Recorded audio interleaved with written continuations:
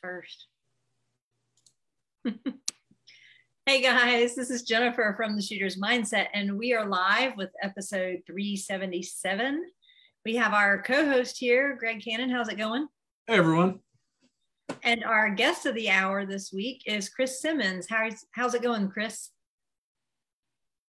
Going pretty good. How are you guys? Can't complain. If we did, nobody would care. So might as well just not complain and be happy, right? No, I think we're doing happy. Pretty good. Pretty good. So for those that are unfamiliar with you, can you tell us a little bit about yourself and how you got into shooting? So my name is Chris Simmons, and I'm from Marion, North Carolina, which is, the western part of the state. Started shooting in 2004. I guess it'd be sophomore year in high school for the ROTC 3-position air rifle team. First year I went out for it. I didn't make the team. Really motivated me to come out and try to make it. Next year, come out and made the team. Won 3 national championships the following 3 years. Then I got into 3-position, small bore, a little bit of NRA, high power across the course shooting, small bore silhouette, high power silhouette, and now PRS and NRL. Done a little bit of everything. Yeah. Throughout the years, I set goals and met those goals and moved on, and so that's kind of where I'm at now. That's fun to kind of move through all the genres. You've done pretty much everything with a rifle that's out there. I guess not FPV. No real pistol shoot. I shot a little bit of 3-gun. I shot a couple matches, and it really wasn't just for me. So I moved on from it. So yeah, it's been good. Seen a lot of sports growing. In particular, rimfire is growing tremendously. It's getting to be huge. So it's great to see.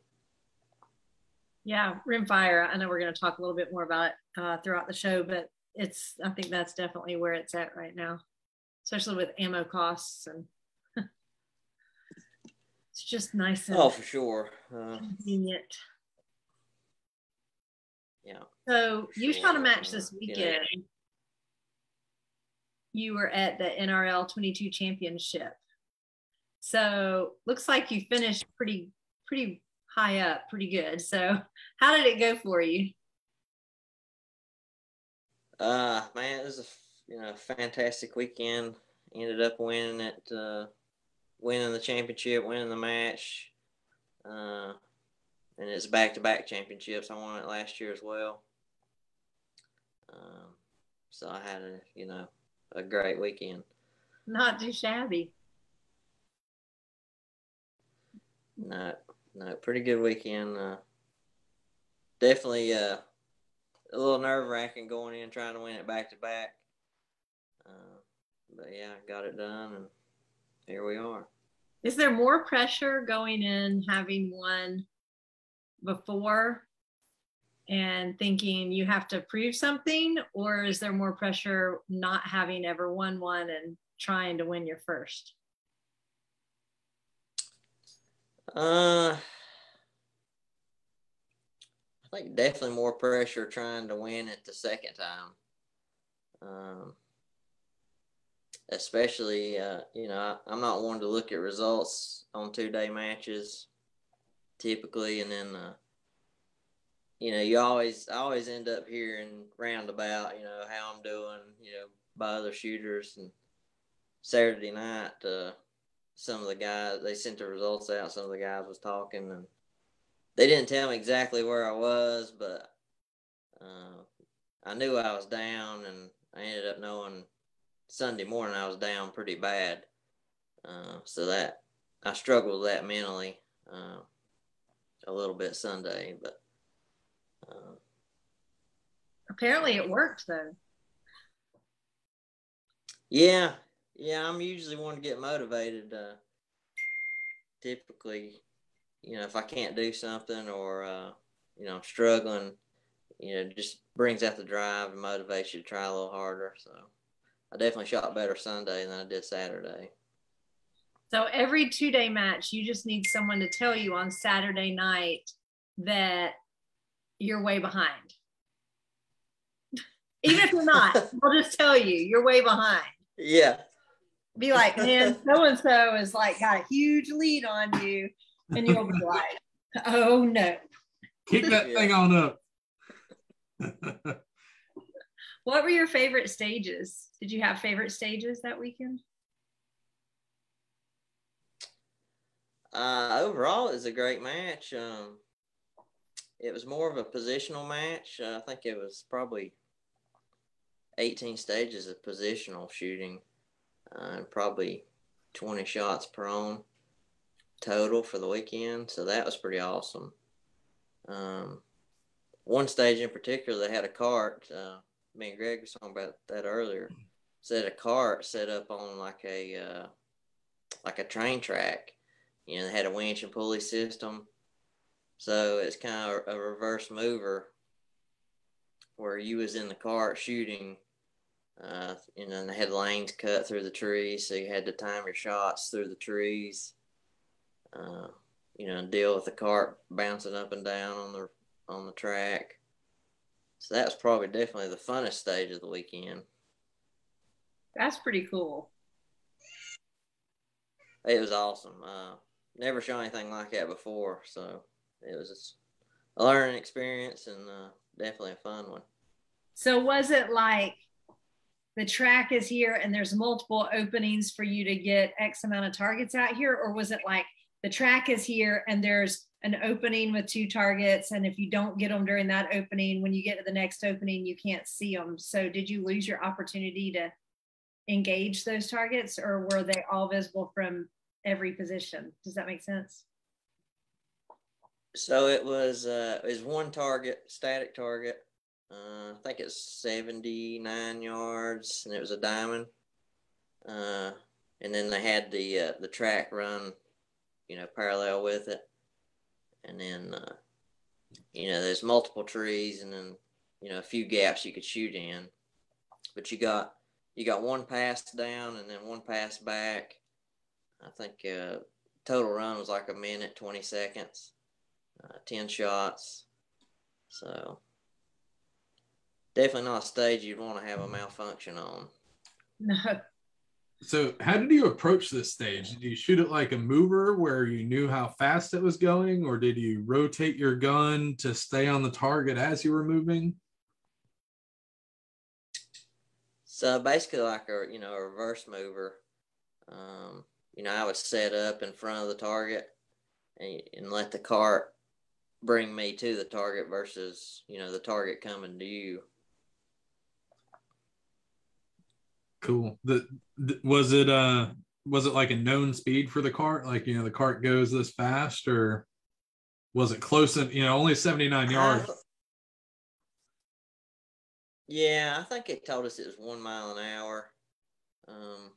Is what some of the guys timed it at. Typically in rimfire, our moving target's 1 mile an hour. So basically the same hold. I think it ended up being like, typical mover for rimfire is like 1.4 to center. So I just, I think it was an 8-inch diamond, I believe. So as soon as you saw the edge of the target, pull the trigger, and that was about 1 mil, 1.2. See, my brain says you wouldn't need a lead because the bullet's leaving while you're on target, and just because you keep moving doesn't mean. But I guess it moves before it gets all the way out the end of the barrel. I don't know. Yeah. That makes my brain hurt. This sounds like write this down someplace. We'll ask Brian Litz next time he's on the show. ask him to explain the physics behind all of that. Well, I mean, because theoretically, yeah, the bullet comes out, even if you're moving, it comes out, it's not going to move anymore. Versus when you send one at a mover, the mover is moving. Does that make sense? Yeah, my brain can't wrap. Well, I think that like what it is the bullet's going as you move. And so you want to, if your reticle's here, you're going to want to send it here because the bullet's going to kind of curve into it, I think. I don't know if you're listening to this or watching this. So real facts. This is learning, trying to figure something out here. So when you're shooting it, I'd watch, you could watch your trace and it would, like you're saying, you could watch the bullet curve into the target. So it was pretty cool. It's like some Matrix stuff there. What's that movie with Angelina Jolie where they curve bullets around walls? And my bullets do that sometimes. They curve around the target. Mm-hmm. I got them special anti-magnetic bullets that, it'll be going right out a piece of steel, and last second it just curves right off. Any other super awesome stages out there this weekend? They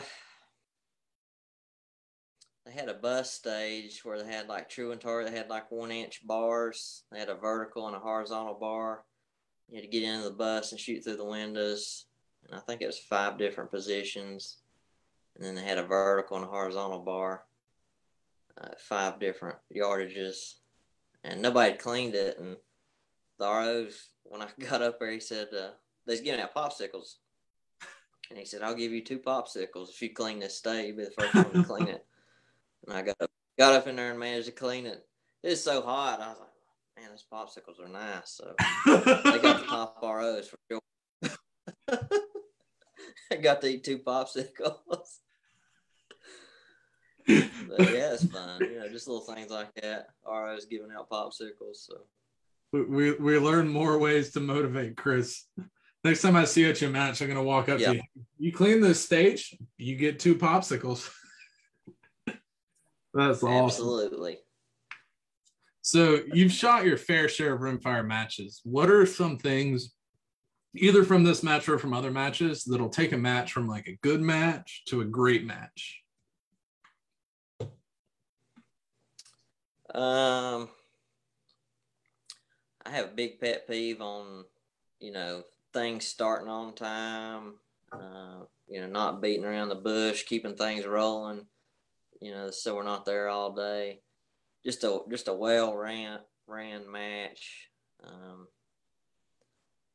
Having having plenty of water coolers.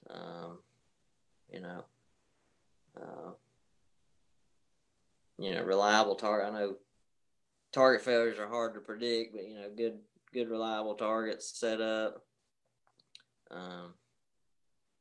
So little things like that really help make a great match. In my opinion. I think the starting on time I think we share that pet peeve. Because if you tell us all to be there at 7:30 and first shot's at 8, I'm totally cool with that. I mean, if you say be there at 6:30 and first shots are at 7, I'm totally cool with that. However, if you tell me be there at 6:30 and first shots are at 7, and at 9 o'clock we are still wandering around kicking dirt. Ooh, you're gonna have an angry Jennifer. Exactly. Well, I like to sleep, and I'm like, I could have slept another hour and a half for the love. Like, I like my sleep. Yeah, and it's amazing the little things like not range day at SHOT Show when they just straight up ran out of water. That was like, okay, this event is trash. It's scorching hot. We're in the desert, and you have no water for me? You're being a little dramatic. They had no water for like 5 minutes, and then more came up. But I was really thirsty for those 5 minutes, and it was longer than that because that was my third attempt to find water. It was about an hour and a half there that I just couldn't find water anywhere. But I'm not saying that but yeah.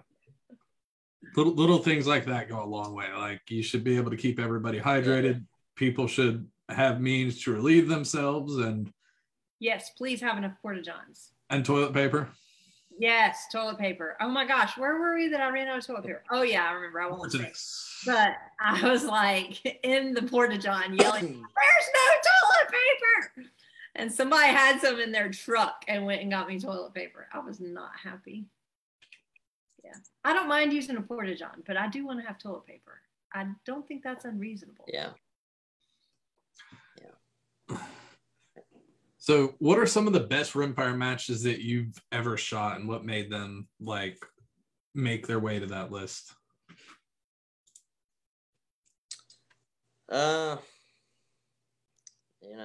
This year's finale was great. Jason McBride, Doug Bowes, and those guys, they had water on every stage. They had trash cans on every stage. They kept the water coolers full. For those that don't know, where was it? Started on time. That was in Liberia, Missouri, about 2 hours west of St. Louis at the Gadsden Shooting Center. Liberia. Yeah, that's kind of what I think about Missouri. I don't like their weather. It's too cold. But I bet it was beautiful right now. Yeah, I imagined it being, crops, flat fields, but it was totally opposite of that. It was in the mountains in the Ozarks, and we shot in the woods. So it wasn't what I was expecting for sure. We were out there a month ago, 2 months ago. How long ago was it? I don't remember. Yeah, a month or two ago, and we were in the crappie part, actually on Isaiah Curtis's farm, and it was rolling hills, it was crops, it was snowing, it was raining, it was gorgeous, except it was like being in a freezer. It was beautiful from the car with the heat on. I don't know why anybody wants to live there. Love you, mean it, Isaiah, but I don't need. I'm a Southern girl. Yeah, it was absolutely beautiful, but that is the first time at a match I have had to go and find a farm and feed store to go and buy warmer boots. That was funny. The best part is I walked in my soaking shoes, and there was a couple of shooters standing at the checkout line holding their boxes of boots. They're like, "Down that way, make a left, third aisle on your right." I'm like, "Thanks, buds. You know exactly what I needed." Yeah. So in addition to shooting all of these matches, you also host matches, right? Yeah. So I run VOD Tactical Rimfire here in Western North Carolina in Old Fort. I've been doing that probably, I think this is the second year I've done that. It's been great. Really getting to enjoy that better than shooting. Matches have been growing, sold out the past one or two, so it's been great. That is awesome. So what series are your matches associated with? So I run a little bit of everything. I run PRS22, I run the Mars series, and I run NRL22X matches. And then I have my own little 4-match series for our club. So we do 4 matches plus a finale. And so you're doing something a little bit bigger this upcoming year also, right? So yeah, for 2022, the NRL season runs a little odd, kind of mid-year to mid-year. So the 2022 National Championship I'll be hosting in Maxton, North Carolina. Very cool. North Carolina has great weather, I think, for matches. Mm-hmm. I mean, it doesn't ever. I know I've been in North Carolina and had matches that it snowed, and I did a snow angel. But frontline defense. For the most part, the weather is really nice up there, I feel like. Yeah. It's pretty mild. Yeah. Other than, some evening thunderstorms through the summer, it's pretty nice for matches. Yeah, that's just the South. Summer storms. Mm-hmm. Yeah. I love it. I was there for the first 26 years of my life. I think some of my favorite matches are weather-wise are North Carolina and Virginia. Like Pig River, I think has it's really nice up there when you go. It's not super, super hot. Yeah, it rarely gets that like Georgia steam room heat that we get down here sometimes. You'll have hot sunny days, but it's always a little bit cooler there, just enough to keep it a little bit more bearable than what we deal with down here. Yeah. Right, they have a little wind. So we have a live question from Alan Jaworski. I saw he shot a PRS match this weekend, and he shot all the Vortex matches and Mammoth and all that. So, but he wants to know, what is the best pick for a voodoo action, a 2 or 3 lug, and what barrel length? He said, I assume contour is a personal preference, but is barrel length more about balance than velocity or harmonics with 22s? So the 2 lug versus 3 lug, they have the Gen 2, which is 90 degree, and then they have the 360, which is 60 degree. So I personally like the 90 degree. That's what I'm used to. So I've always shot. So really, whichever degree throw you want, get that action. As far as barrel wise, I run a 16 twist, 20-inch straight contour. And that's for harmonics and balance. Usually around that 20-inch range for rimfire is where you want to be. Some guys run 22, some guys run 18, but typically that's the most accurate rimfires are right around that range.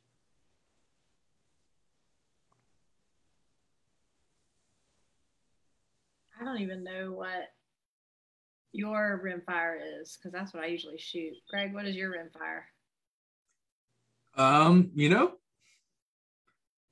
That one's a 16.1. The one that you shoot, I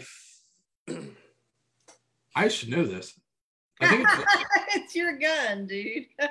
I put together this nice fancy gun and hand it to everyone. Hold on. Hand it to whoever. He has a loaner. I don't have a 22 because I'm broke and I don't have a 22. But he has a loaner, and so when we go to matches, if I'm there, I'll use that. Really, actually, what he does. 18? I think so.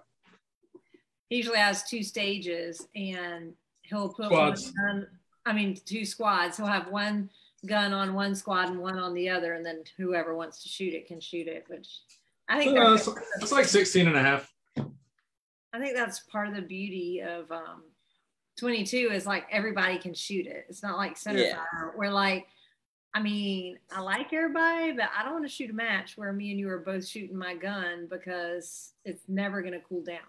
Yeah, I've done it half of one match, and shout out to Magneto Speed for that awesome fan that just blows air and blows air. I think everybody at the match hated me, but that thing ran nonstop the entire match, or the entire second half of the match, to keep that cool. You see all the cool things I've done to this recently, Jen? Got that Area 419 rail down on the bottom. Cool. And all sorts. I think I've shot this gun once, but it's real cool. So next year, are you hosting a big match?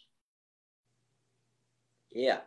So I'm running the NRL22X National Championship. Be July 2023 in Maxton, North Carolina. Me and my buddy John's going to be hosting it. We're going to try to top this year's. It'd be tough. It's a great match, so we'll see. That'll be fun. That's a lot of pressure. A lot of stress. I don't know what'll be worse, match directing or shooting it. That's what I was about to say. That's a lot of pressure. You better make sure you have water. Yeah, definitely have water. Eastern North Carolina in July will definitely have to have water. Yeah. You gonna have a roller coaster to shoot off of also? We're talking about it. We're trying to figure out how we can build that thing. Build something like it. That's funny. Definitely cool. Do you feel like for the finale you need to try to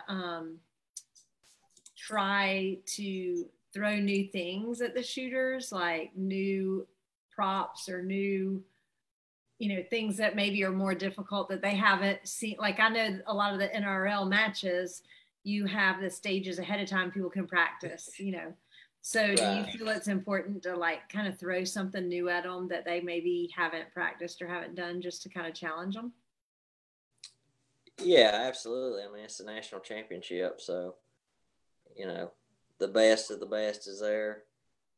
So it should be a challenge, and let them battle it out and see who the best is. So Tyler says he's hoping for all positional championships.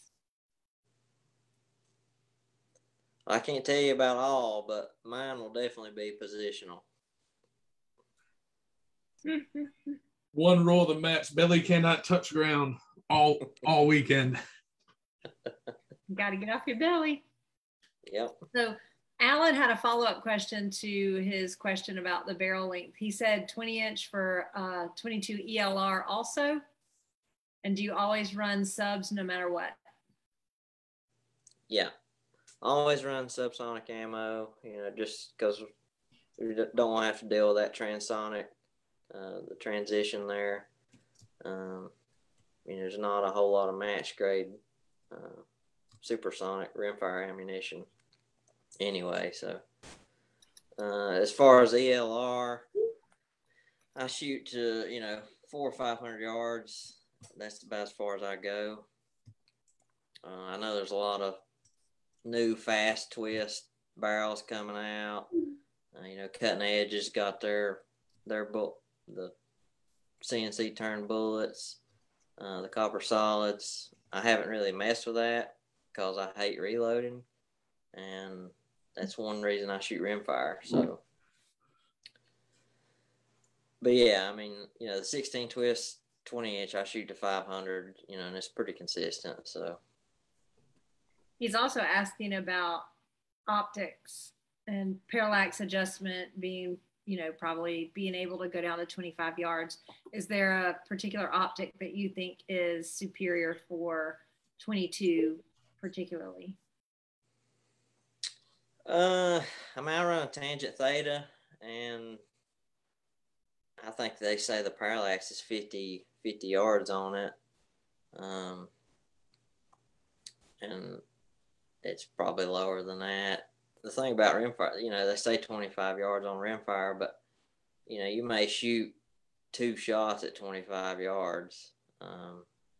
So really, I wouldn't focus on buying a scope just for that. Those couple of shots that you may take. And even if it will only parallax 50 yards, you can always back the power down, and still have good enough sight picture to shoot. That's true. And then Garrett wants to know, what was your biggest challenge that you faced at nationals? Probably like we talked about earlier, Saturday night, knowing that I thought I was down pretty bad, and overcoming that, and shooting well Sunday, enough to come back and try to win it. I'm typically not one to get nervous for matches. I mean, I've shot for 18 years, shot a lot of big championship matches, so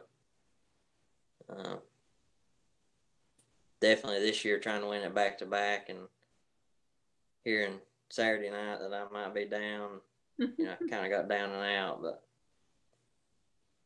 so the mental challenge. Definitely the mental challenge, yeah. Alan, I see where you say you've camped in the teens in North Carolina several times every February. That does not mean it's smart. That does not mean that I want to do that. crazy. Yeah, I've done that. You wake up in the morning and go to roll your tent up, and it like crackles as you're rolling because all the condensation from your breathing overnight formed a layer of ice on the tent. It's super fun. I miss my younger years. I did all sorts of dumb stuff. So wind's quite a bit more challenging with like a 40 grain projectile flying at 1,000 feet per second versus, you know, like a 105 flying at 30, 50 or something.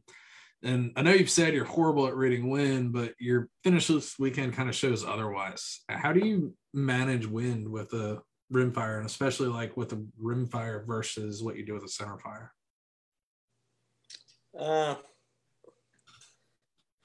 That was one thing about this weekend. Sunday was windier than Saturday. You know, in the PRS22 finale in Texas was super windy. That's really where I, you know, excel in rimfires, reading wind, and learn how to manage it. But you got to take one shot at a time. Do a good pre-stage. You know, you're on glass before you get up there to shoot. Make a good initial wind call. You know, plug in my Kestrel, see what the Kestrel gives me, and you know, it's real important to watch that first shot. You know, first shot of the stage is the most important part of the stage, really, because that's going to dictate the rest of the stage and, you know, your wind calls. If I could do that every time, I'd be a really good shooter. Same here, as long as I remember to put all the bullets in my magazine and remember where the targets were. And no, what's even worse is when I see where it went and then I just don't believe that that's really what happened. I'm like, nah, I don't think that's what that wind is doing. I mean, that bullet just totally reacted to it, but I am smarter than the wind. I'm going to just do the same thing again and just see what happens. See, this year I had my first match that, like, at the end of the day I patted myself on the back and I was like, you were pretty good with the wind. You were at Cool Acres, right, Chris?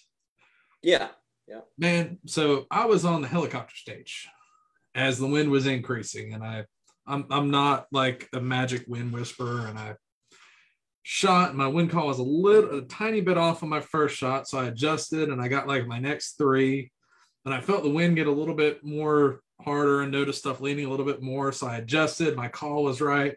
I hit the next three, and then I felt it pick up again, and I was like, whew, just like took a second to breathe. I look back and I see my reticle doing this, and I'm like, what in the world is going on? The whole friggin' helicopter was shaking. I was like, I don't even know how to hold for this. I missed the next couple after that. So Joe Salvador wants to know what is the preferred match to attend for a honeymoon? Asking for a friend. Preferred match for a honeymoon? Yeah. He's trying to get in the doghouse. I don't know if I can. Yeah, that's a good point. Like, not shooting a match on the honeymoon is probably the best. I was about to say, you had the perfect opportunity to do that, Jen. You were still in town the day after you got married. There was a great NRL22 going on, and you chose to live a life of luxury and relax with your new husband versus coming and shooting a local 22 match. Yeah. I did. Yep. I was a bum. I can't remember what we did. Oh, yeah.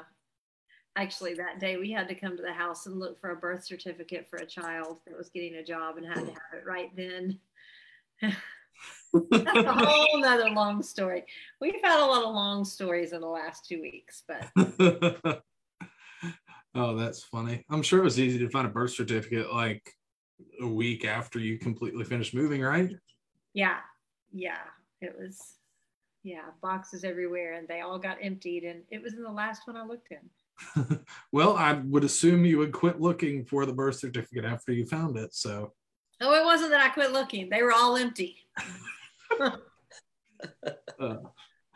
So anyway, we're about at the midpoint of the show. Remember, if you're watching us live on Facebook, ask any questions you may have in the comment section of the video. We'll ask them live on air like we've been doing.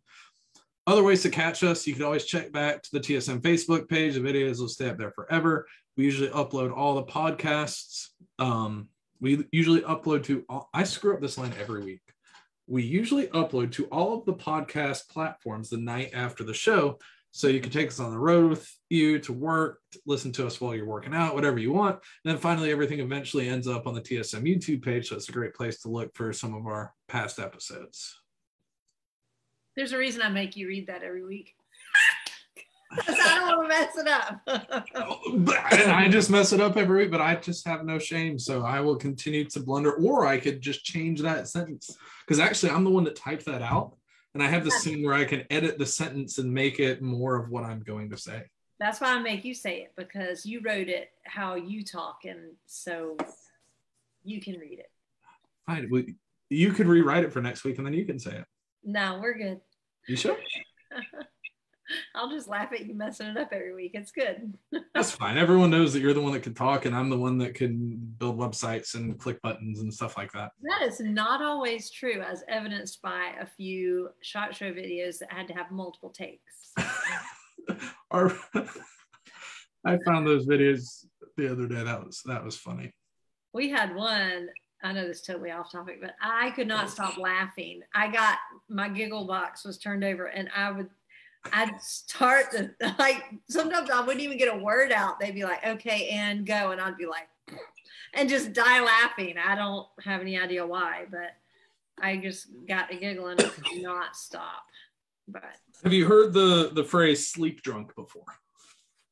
Yeah, I was tired, so maybe. Yeah, we were both sleep drunk. We were making a video to post to basically say, hey, y'all, we're going to be posting a bunch of videos here soon. You know, this is a crazy day. It was great. SHOT Show's a wrap. We're heading home. And it was like 9 takes. Like, one of them was an airplane flew over. One of them was one of the. And you started laughing at that. Airplanes always fly. I laughed. So Look at airplane. It was hilarious. I don't know why. Then there was the milk crate across the corrugated aluminum bridge. Mm-hmm. It's funny. I don't know. So I'm not perfect either, but I'm still going to laugh at you. Anyway, back to Chris, because this is why everyone's on the show, not to hear us. So I think it's safe to say that you know a little bit about rimfire shooting. You do very well and have won the championship 2 years in a row. So if someone wants to learn rimfire and really wants to, you know, step up their competitive game, do you offer classes?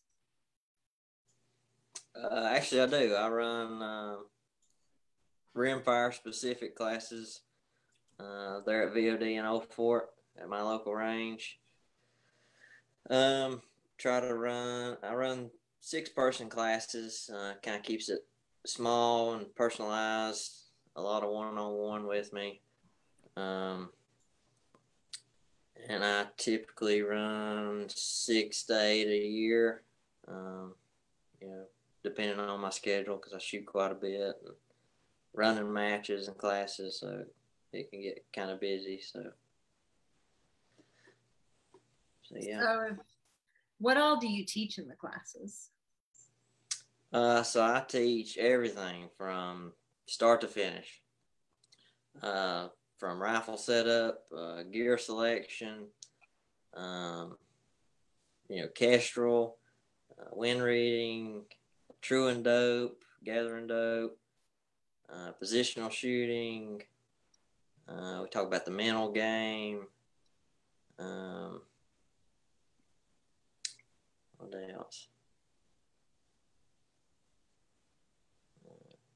Yeah, really just anything you need to know about coming out shooting a match, I try to cover it, and it's been really successful. You cover how to shoot from a moving train car? No, because I learned that myself this weekend. Add that. Yeah. So I've been shooting a long time, and I don't know. I learned something every match. So what is the desired, or what skill level is this class targeted towards? Is this I just was watching YouTube and something came up that said NRL22 and I want to come and learn how to do it? Or like I've just started shooting. I've shot like 3 matches. I suck a lot. Need to learn some more. So the good thing about my class is, you know, it's for everybody. I've had guys that's never shot a match before, just went and bought a gun, didn't even have a kestrel. You know, they come out with like stray lock, got them squared away. And then I've had guys that's been shooting a couple of years, and, you know, that's, you know, top 4 or 5 guys coming out. So it's pretty cool. I think I had 5 or 6 guys top 20 this year at all taking my class, and probably 14 or 15, I think, top 50. So that was pretty awesome. That is awesome. What if you haven't even decided what gun you want to buy yet? Is there any opportunity for like a loaner or something? Yep, I have a couple loaner guns. They're Voodoos, fully built, ready to roll. I'm just jealous. come out and pull the trigger. I'm jealous. Jen wants to know if she can borrow one of them. Yep. Permanently. But that's really cool. So, like, you know, if I didn't, you know, if I'm sitting here watching YouTube tonight and this thing called NRL22 pops up, I'm like, oh, that sounds cool. And I could literally call you up and take one of your classes before I spend a penny to find out what I truly want to buy. Because that's always a thing that happens when people get into this sport. You know, a good example, Jennifer's the one that got me into this. We shot 3-gun and USPSA together, and she kind of tricked me into shooting a match. And she told me, she's like, this is the best bag you will ever use. You want this. I love it. It's perfect. And so, you know, I'm a 6'2" dude that is as flexible as a cinder block. And, you know, I have, I'm trying to be, not say, I have stupid strength, but zero flexibility. Whereas Jennifer's like a former ballerina. She's actually a female. So her body's built completely and totally different than mine. And so I got the bag that she said, because, you know, she's like really smart. And then I got another bag and I was like, wow, this is a million times better than it. So until you actually touch the stuff and try it out for yourself, there's no real way to know what the best thing for you is with some stuff. You know, obviously, you know, a rifle that shoots good is a rifle that shoots good. A kestrel is a kestrel. Magneto speed is a magneto speed. But, like, you know, when it comes to bags, stocks, chassis, stuff like that, it's a good thing to have. So Mike Bell's already asking over here in the comments, where's the link to sign up for these classes? Where do we go to sign up? How much do they cost? All that good stuff. How do we get in? Mike, we don't want you to come back and beat all of us. Dude, he whooped my butt last weekend. I know. He's going to be winning them all. So, let's say Mike Bell showed up to his first match. He had this reticle, you know, the little X on a gun. The gun was like older than Jennifer. And he's just been getting better and better and better at every match. And he whooped my butt last weekend. So, yeah, let's get him in that class. See if he can whoop up on our boy Scott, who always wins our matches. So really, if they do want to come, though, how much is it? Where do they sign up? So it's $300. I typically feed you lunch. It's an 8-hour class.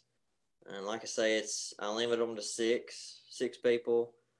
So it's, you know, one-on-one, and it's not a lot of me just standing there talking on a whiteboard, you know, showing you things. You know, we're at the range, so it's hands-on shooting, and I break stuff down where it's real simple.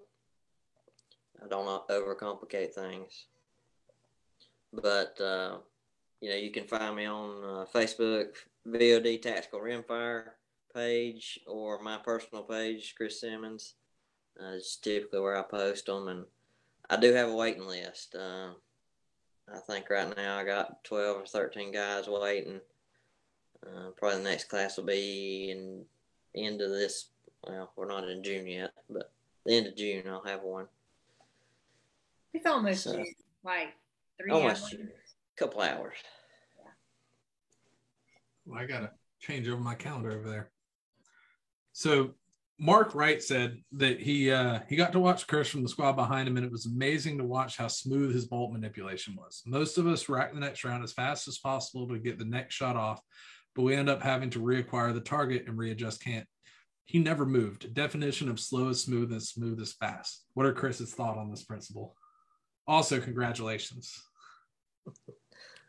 Mark's a good guy. Him and his daughter come down and shot my last match. So yeah. But yeah, like you said, smooth is fast.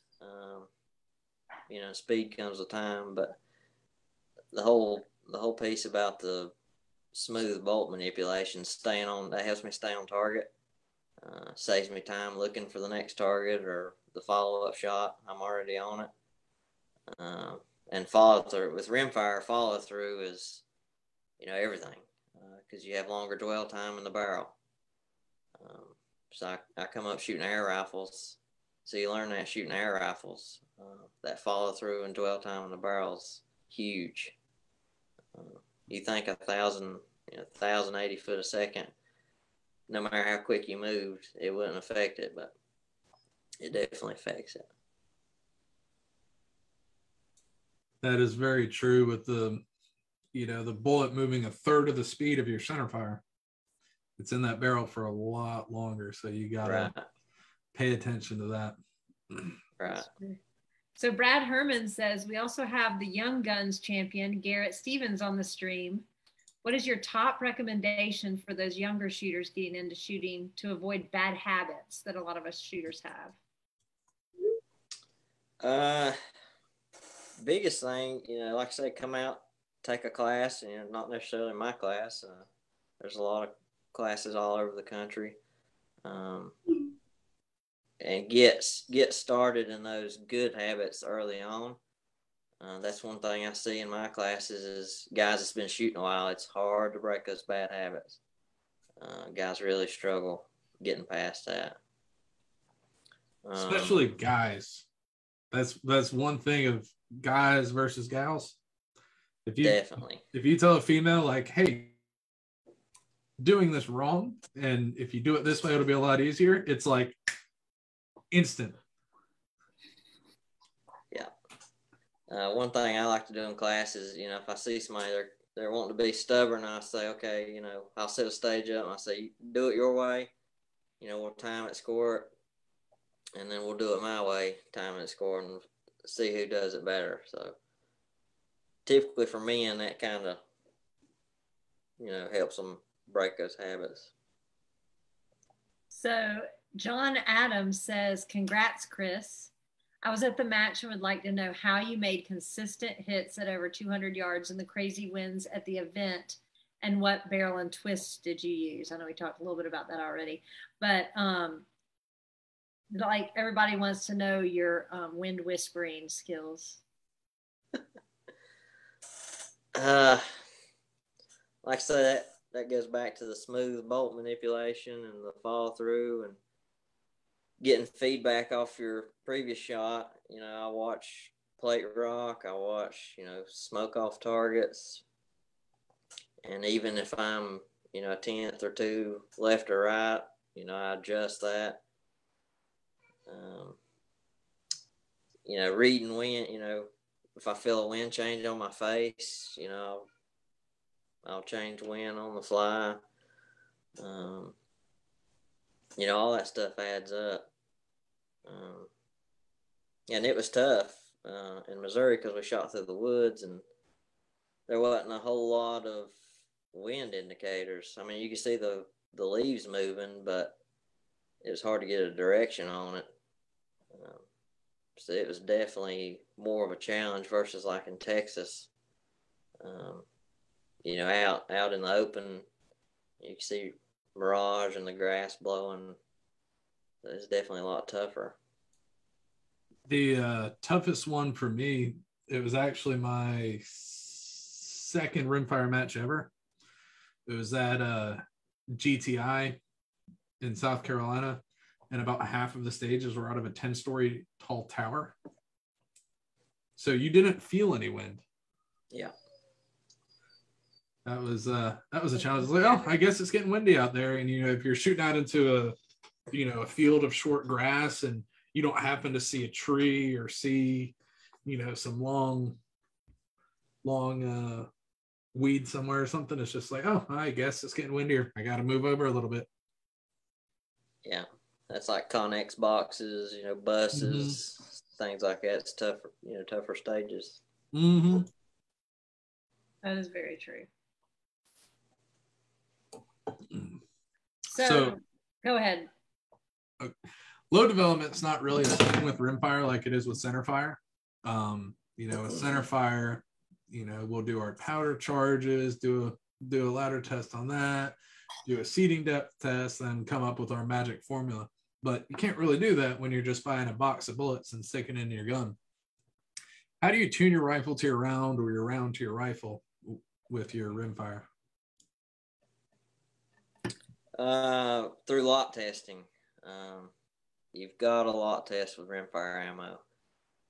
Whether you send it to, you know, Lapua or Ely to one of their test tunnels, or, you know, there's several places you can pick 5 or 6 different lots of the same ammo, you know, get it to the house and test each lot and order as much as you can of it. But, you know, in my opinion, it's a must, you know, with rimfire. Because really in rimfire, the ammo is the deciding factor, and it's not like centerfire where we can load what we want or need. So we're kind of at the mercy of the ammo. Yeah, I agree with that. I made a trip up to the Ohio test facility, and we shot 16 different batches of Lapua Center X through my rifle and found one that was just, I mean, it was a hole puncher at 100 meters. So got a case of that sitting here, and that's been that. It's honestly, it sounds like a lot of work, but it's like one of the easiest things in the world. It's like, oh, here is 5,000 rounds of the ammo that shoots best out of your rifle. Hand us some money, and, or, you know, they ship it to you, but, you know, here's your invoice, pay this, it shows up at the door, and you're done ammo shopping for a while, instead of this, oh, who has it in stock, you know, they handle that part too. Yeah. And you know, you go out, you true your dope, and you go shoot the year. Yep. Have you ever messed with the barrel tuners at all? So I'm not one for change, but probably a month or so ago, I decided to try out the EC tuner. I thought I needed that little bit of extra, the edge, you know, for this year. And I was a little nervous about it, and I tested it. Man, I shot probably 2,000 rounds, just different days, you know, different conditions, taking on and off, clean it. And just want to see how repeatable it was. You know, it turned out to be pretty awesome. So yeah, this year I shot the EC tuner at Nationals. You know, in the couple of weeks before Nationals, I shot some amazing groups, especially at distance, with it on, and I've been pretty pleased. Obviously, it worked out for me this year. I'd say so. The thing about the tuner is, you know, you need the lot test first. The tuner's not a miracle. So, you know, lot test first, get a good lot of ammo, low SDs and ESs, and then tune that lot even better.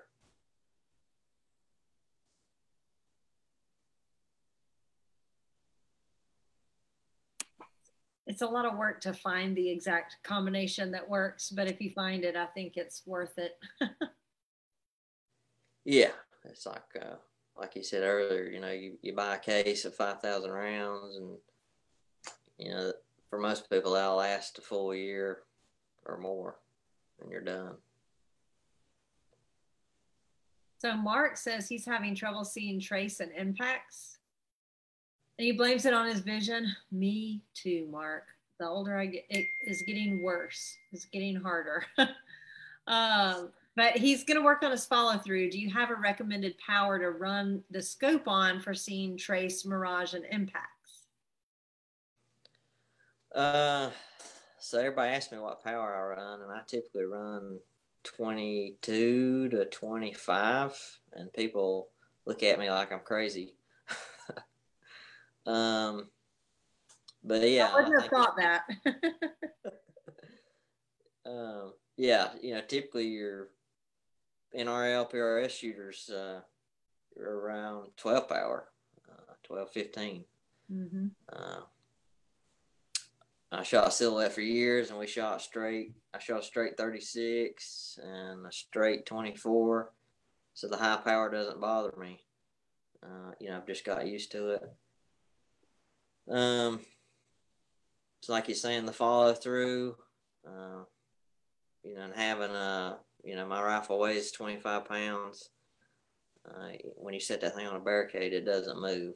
I was about to say, I bet that thing does not move. No. That helps with follow through and being steady to see trace, and breaking that bad habit of coming up off the gun, staying on the gun a little longer, and focus on watching the bullet. And obviously having good quality glass helps too. So Chad Heckler says that he also runs 20x, running that higher magnification. Well, apparently it works, huh? Yeah, I over the course of the last year, I've started gradually increasing because I was a 12 to 15 and 12 to 15. Besides for on a long range stage where I'm sitting there shooting prone and I know I'm not going to lose the target, and I've my favorite thing is as far as memorization is when you have one of those stages where you line up 20 people and it's all right, you go, and when they shoot, I sit there and I go target to target, and I've gone target to target 20 times by the time I shoot, so I can move from target to target with my eyes closed, and I'd run a higher power then. But I've started cranking it a little bit more this last season. I thought that the weird thing is I thought that I was losing vision and I was going to need a new set of glasses and something. And I went last week to the eye doctor, and I have exactly the same vision. So maybe my processing power is diminishing or something. I'm not really sure. Mike Bell asked, do you tune for a certain distance, or did the ammo and tune shoot good at all distances? He has an EC tuner and he hasn't shot past 100 yet. So I started at 50, and I couldn't distinguish. So I kind of ladder test like you would in centerfire. So basically started at 0, went out every 3 turns until I could see a node. But I tried it at 50 and I just couldn't distinguish the nodes. The groups was too good. So I went to 100, and then you could really start telling, till the tape would come out and you could start seeing the nodes. So I tuned it at 100. Found the node. I think my number was like 22. Took it on and off, and I even swapped different lots of ammo, different brands of ammo. And once I was in the node, that was my number for every ammo. And then I went and shot it out to distance, shot some groups. So that was my process. And, I've heard before that you can only tune to one distance, but, I found that not to be true. It held true all the way out. That's good. And that would make sense that if it's shooting tighter at 50, it's going to continue to be tighter. It might not be as tight, but it's, not be like inversely related or something.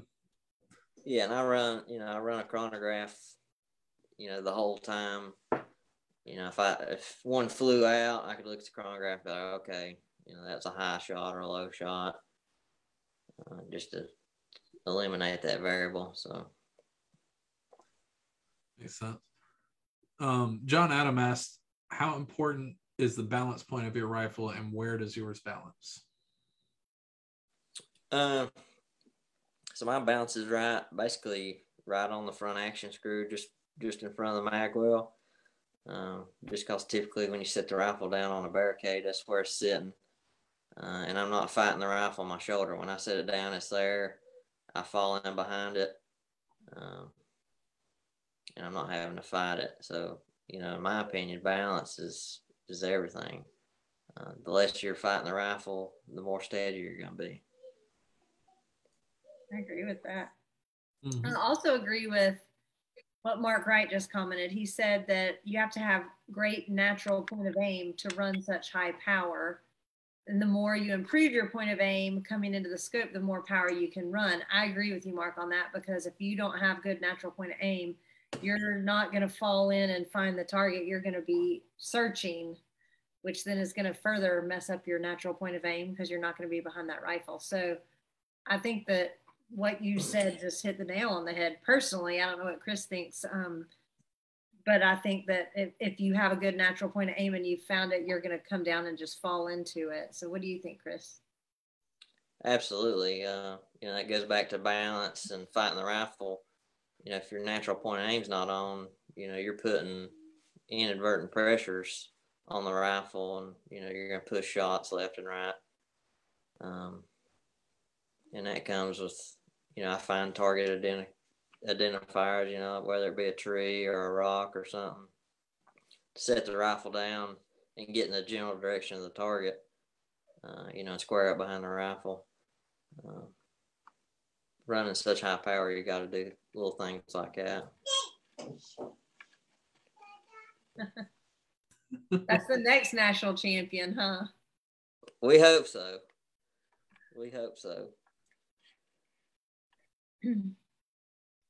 Greg, what you got?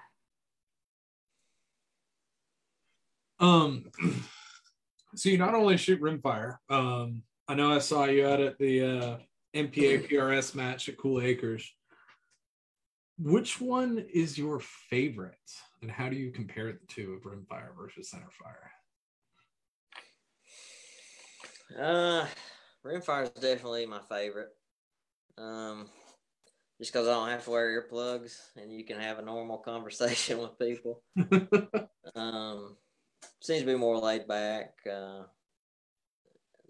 And the guys that shoot rimfire is just a great group of guys. And the guys that shoot centerfire is a great group of guys too. But it just seems like the rimfire community is just awesome. We're just out there having fun. It's just laid back. So definitely rimfire. Just because I hate wearing earplugs, especially when it's 90 degrees. I gotta wear them at work, and it's just it's so great. And you're ROing, and it's just like impact, and that's all you got to do. I one time I was RO in a rimfire match, and I forgot that I was at a rimfire match, so I did my normal impact call, and like the entire match was just like, sorry, you guys are quiet, I'll talk more quietly now.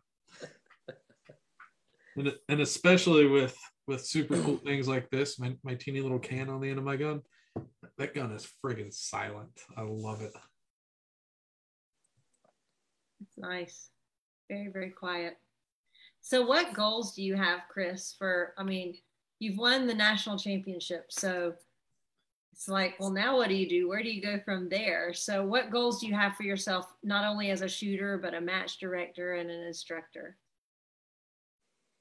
So really, I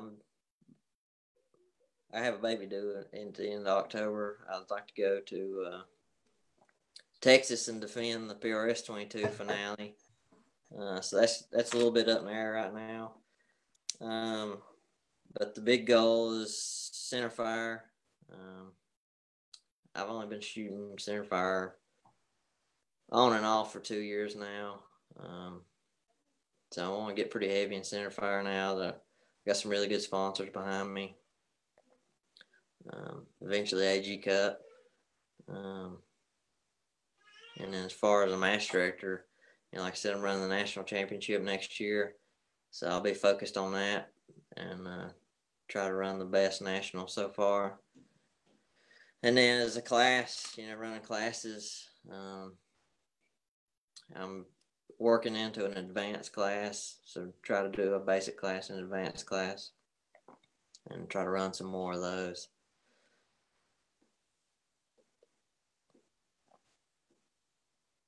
Very good. Everybody wants to do AG Cup. AG Cup is awesome. Didn't we talk to somebody that wanted to do an AG Cup type of 22? This year I've been so distracted with life that I can't remember. Who was it that we were talking to that was going to do a rimfire?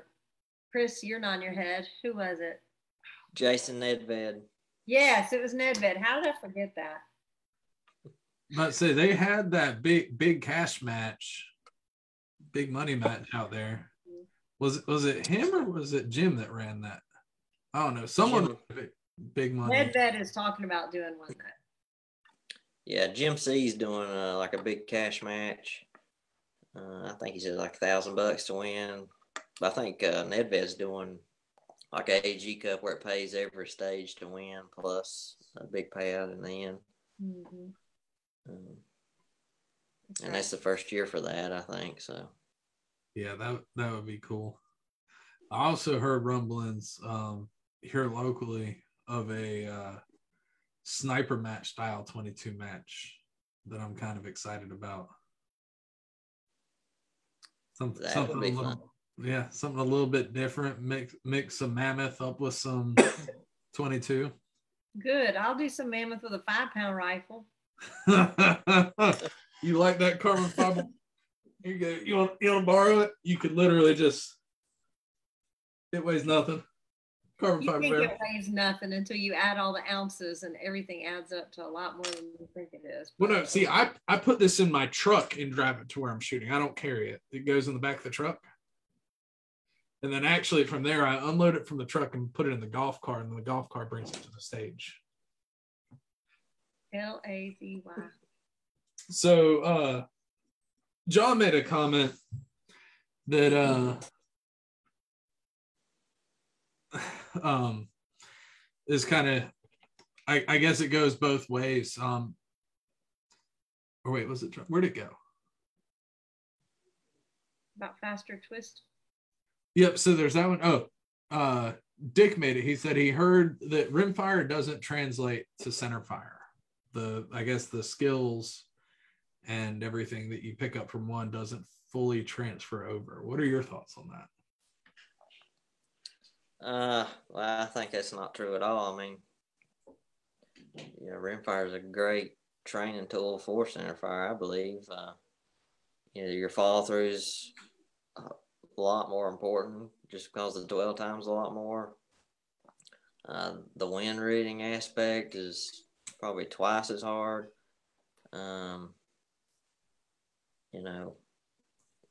We don't have load development, so we're fighting ammo, so we're testing ammo.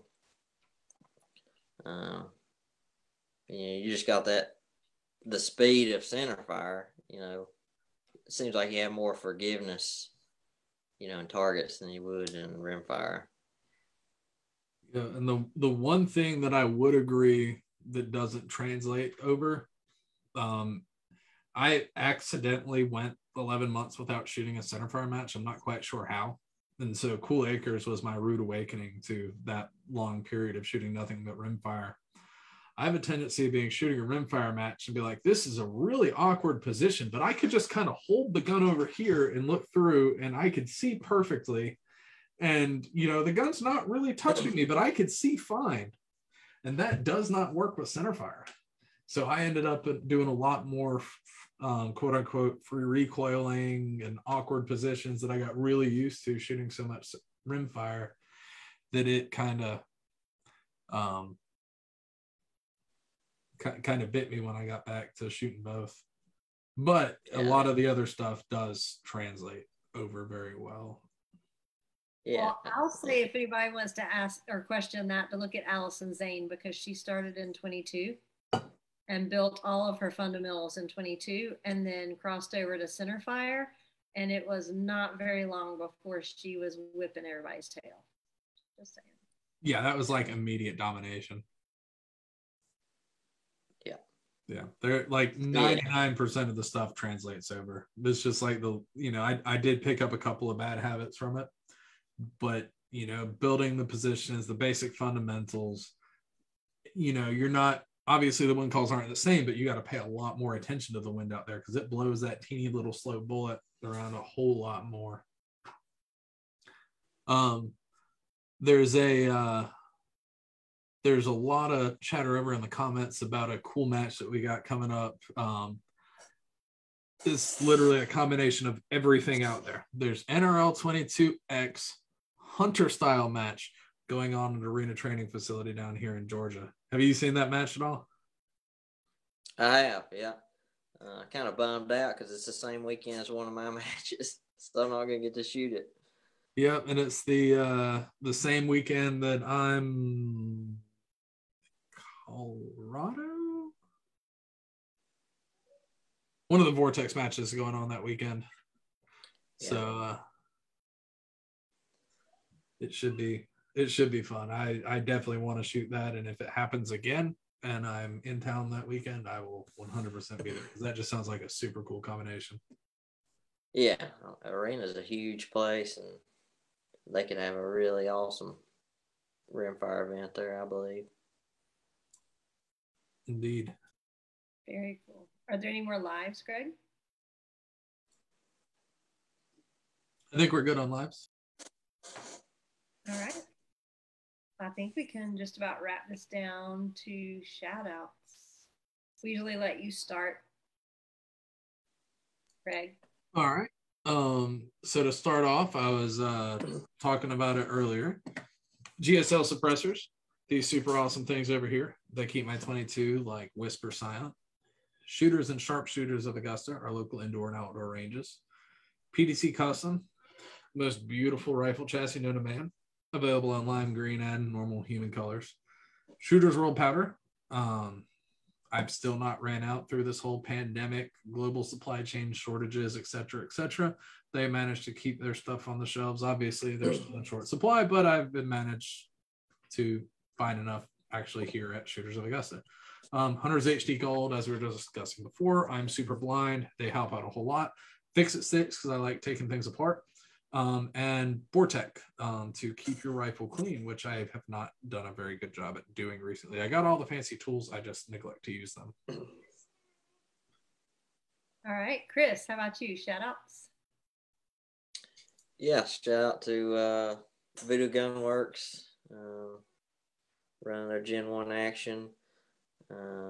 Motorcam Custom Rifles, my local gunsmith here. Krieger Barrels, both rimfire and centerfire. They make amazing barrels. LaPool Ammunition, picked them up this year. Centerfire and rimfire, make some of the best components. Cafaro International, Walsh Custom Defense, Atlas Bipods, and Bison Tactical. Lots of, hang on.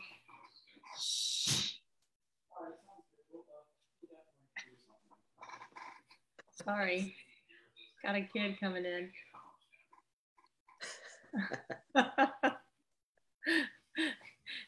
He finally got in the door and went. Yeah, I got a 2-year-old running around somewhere. Oh, well, no, that's like a 19-year-old. Wait a little while. Oh. He just got home from work and he came in the door and was like, he was on the phone. But anyway, it happens.